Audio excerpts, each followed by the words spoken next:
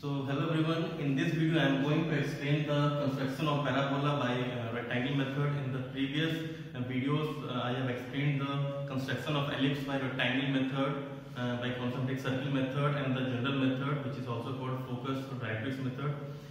In this video I am going to explain the rectangle method for constructing the parabola, which is quite similar to the rectangle method of ellipse, but there is a small change as we are going to construct parabola in this method. So it is given in the problem that the base, which is the horizontal axis, is given to us, that is 70 mm, and the height or the vertical axis of the parabola, that is given to us 50 mm. So we have to construct parabola by rectangle method. It is given horizontal for the base, that is 70 mm, and the height, that is 50 mm. We have to construct by using a rectangle method. So let's start the construction of rectangle method. So the first step, we have to start with the base, which is given to us 70 mm. So draw a line. So draw a line of length 70 mm. Name it capital A, and this is the capital B, which is representing the base of the parabola. Next step is, as the height is given to us 50 mm. So bisect the AB. Bisect means from the center of the AB line, draw a vertical line. Draw a vertical line of length 50 mm. Name it capital C and capital D. Now, in this rectangle method of parabola, the complete CD should be above the AB. You have to plot the vertical line CD as length 50 mm, and that should be above the AB line. In ellipse, what we have done 25 above, 25 below. But in case of parabola, we have to keep the complete CD 50 mm above the AB. So the next step is, as the name of the method is rectangle method, so we have to complete the rectangle.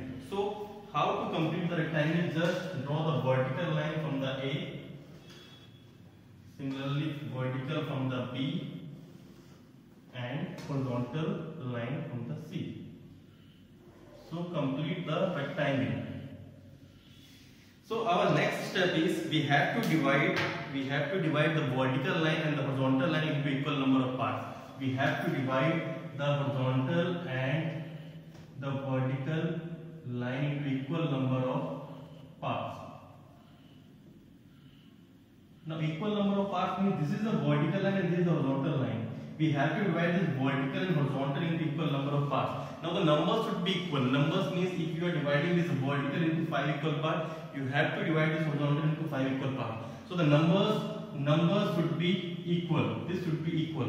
I am not talking about the distance. The numbers should be equal. If you are dividing this vertical into 6 equal parts, you have to divide this horizontal also in 6 equal parts. Now let's divide it into 5 equal parts. So suppose when you divide this vertical into 5 equal parts, suppose this is first, second, third, 4 and 5. So the numbering should be like this. This is 1, this is 2, this is 3, this is 4, and this is 5.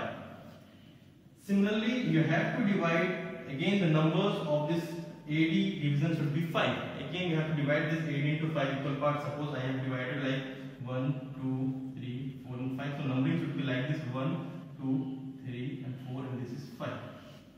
So you can use the graphical method to divide the line into equal number of parts if there is a matter of fraction.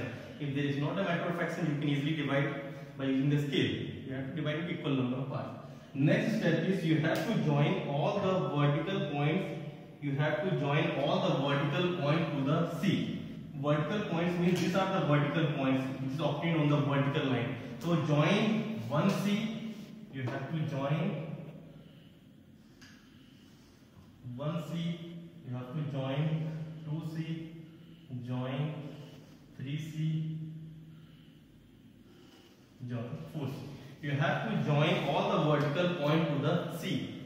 Next step is, you have to drop the vertical lines from the horizontal points. You have to drop the straight vertical line from this horizontal point. So once you drop the vertical line from the horizontal points, it should be like this. So from 1, this is the vertical line, and it will intersect the 1C line at some point. This is the first point from where the parabola is going to pass. Similarly, from the 2, draw a vertical line.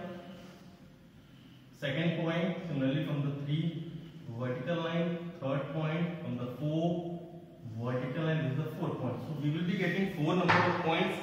So we have to join start our curve with the A, you have to join all the points and you have to come at the C. Again, I am not using any technical instrument, that's why the curve I am getting is not that much smooth. But when you draw, please use the technical instruments, and also the number of division of equal parts, that should be proper for getting the proper points, and the curves will be smooth. Now half of the parabola has been completed. For the remaining half of the parabola, what we can do, we are having the two options. The first option is we can obtain the mirror image of this point. Already we are having first point, second point, third, and this is the fourth point. So if we can obtain the mirror image of this point on this part of rectangle by keeping this CD as an axis. So once you get the mirror image of this point, you can complete the parabola.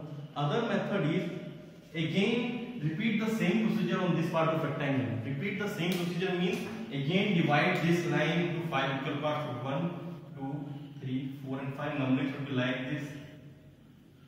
5. Similarly 5 for this. So 1, 2, 3, 4 and 5 numbering should be like this. So you can repeat the entire procedure. Join the vertical points to the C.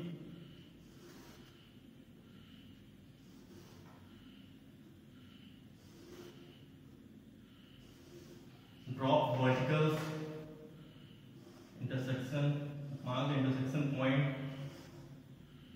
So we have repeated the same procedure on this part of rectangle. So again we have obtained this the first point, second point, third point, fourth point. Again when you join these points, automatically you will be getting a smooth parabola. So this is the rectangle method to construct the parabola. Now in this method, only the parabola should be dark, remaining all the lines including the rectangle and the joining line, that should be very light.